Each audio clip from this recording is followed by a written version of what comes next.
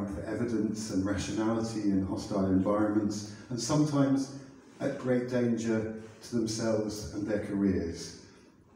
What are the rational, evidence-based metrics that we as a jury could use to distinguish between them?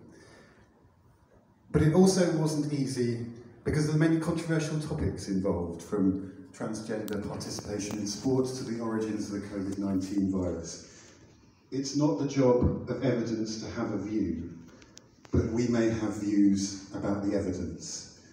Sometimes science can sometimes stroke controversy and contribute to polarization, and it's often difficult to distinguish objective evidence, an objective evidence-based view, from our subjective reaction to it. In those cases, it's the job of scientists to stand firm and as objectively as they can to present the evidence that can inform reasoned debate, and that is what the Maddox Prize is all about. I think what united us as a judging panel around the eventual winner was how it told a different story to that story of polarisation, about the use of evidence to bring together two sides in a combustible situation where those sides would otherwise have been implacably opposed. The Niger Delta is West Africa's largest oil-producing region.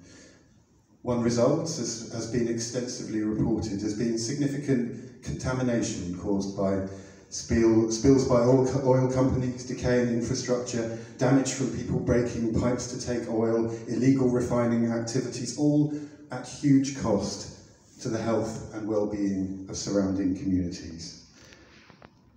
This is an environment in which local communities and oil companies often find themselves in disputes that can easily escalate into violent confrontation in areas where guns are common. Scientists have earned suspicion because of previous occasions where local communities have seen researchers come and go with no meaningful benefit to their community. At the same time, oil companies have seen scientists as a threat to their bottom line, questioning their activities in that area. This year's winner of the John Maddox Prize is a biochemist, soil scientist and toxicologist at the University of Port Harcourt in Nigeria, who has played an active role in assisting the process of decontamination, using phytoremediation techniques to find nature-based solutions to oil contamination.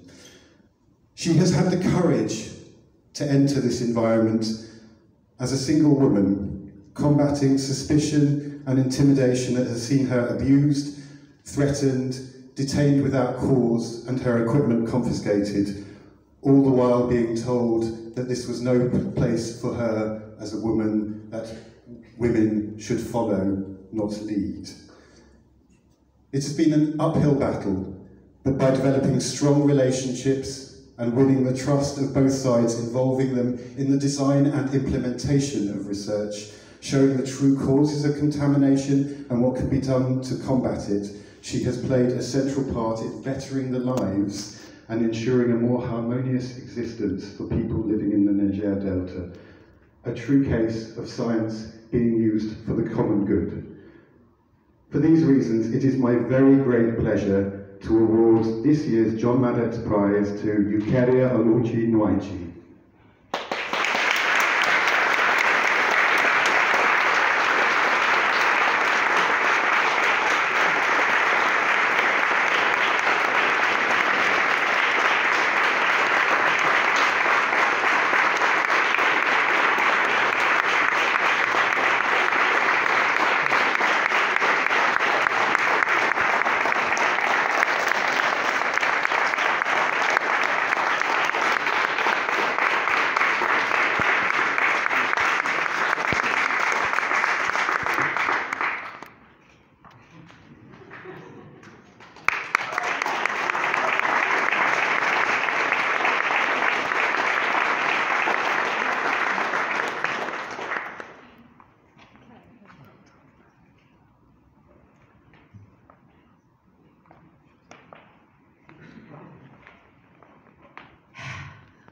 what do I say? Thank you to Sensible Science. Thank you, nature. I'm really highly honored right now for being selected as 2022 winner of John Maddox Prize. I got this news when I arrived from South Africa last month that I've been selected. I just got down from the plane after receiving a regional award in South Africa as evidence producer. And then I got this notification. I was so elated. I've been bottling good stuff. I was warned in the letter this remains confidential until today. So you can imagine, ladies and gentlemen, you have good news within you, but you can say it out. That's the biggest challenge of this award. But I can tell you, my steps changed when I got this notice. So I walked with my head up, and I couldn't see myself like the regular scientist. I had all the people who abused me because of my science, because of working with local communities, providing research evidence to push forward their cause, to see that the lost diversity that has eroded the sustainability we find in the ecosystem comes back and provide the livelihood of the people. And I get insulted, I get abused, I get battered for all of these causes. Now I am emboldened to do more as I go back to Nigeria. I confront a lot of issues.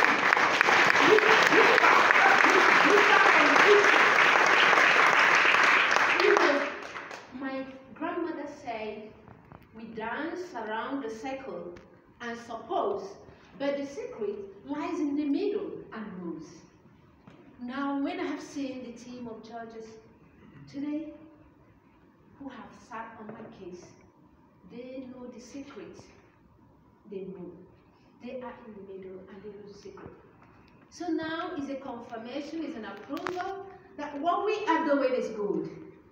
And I see all of you beautiful people gathered this evening only to meet me, only to celebrate me, only to rejoice with me. How happier can I be today? I must say I'm grateful to all of you.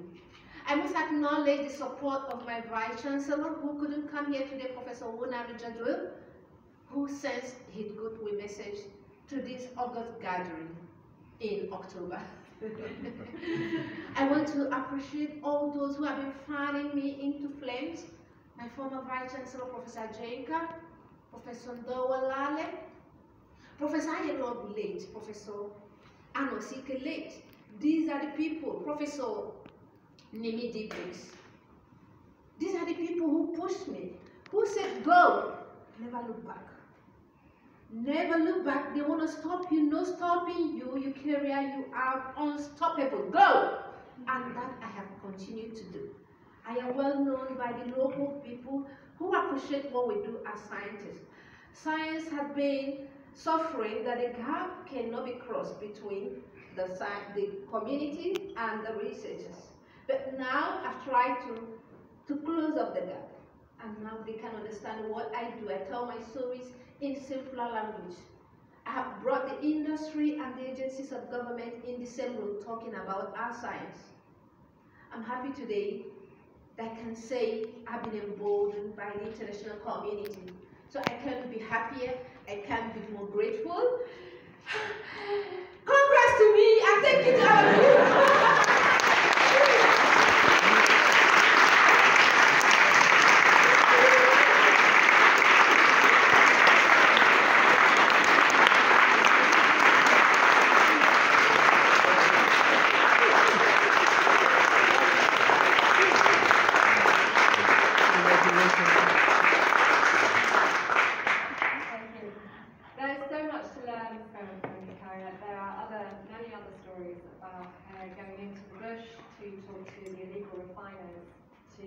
Help them to understand how not to blow themselves up, and at the same time not to pollute the local rivers and streams that are affecting the villages and the fishing. She's gone out into the bush to do that. And she said to me, luckily at that time she didn't have a husband, because he probably would have stopped her. So she's done some really amazing, intrepid things by getting people together to agree that they need to ask the same question, even if they disagree about what to do with the answers. And I think that's, for me, a really inspiring thing, Eucharia, to look at in relation to so many other subjects and debates. And I'm sure that that's going to rest with everybody here. So it finally remains for me to say a huge toast to you and to everyone who's held this moment. And also, I think, to take a moment to say, to toast those people not present for a variety of reasons, including, of course, the late John Maddox, whose name inspired this prize. And I remind you, finally, there's two things we're going to do. One is to tweet and do whatever other groovy thing you might do, Instaface or whatever it's called, send that out too. But please start telling the world about these kinds of stories, because that's how we start this. And I remind you again of Bam Bam Hero Sahaja, whose wife worried that he would come home every night. And the first thing he said on receiving the prize is that if he went missing, more people would notice. And I think understanding that the first thing we do is recognise what people have done and achieved and celebrate them is a small step that we can take. So please take your first step in doing that tonight. And the second thing that you can do, of course, is to raise a glass to Eucharia and to the John Maddox Prize. Cheers.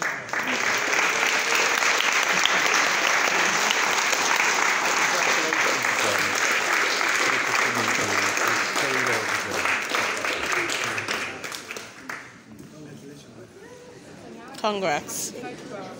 Congratulations.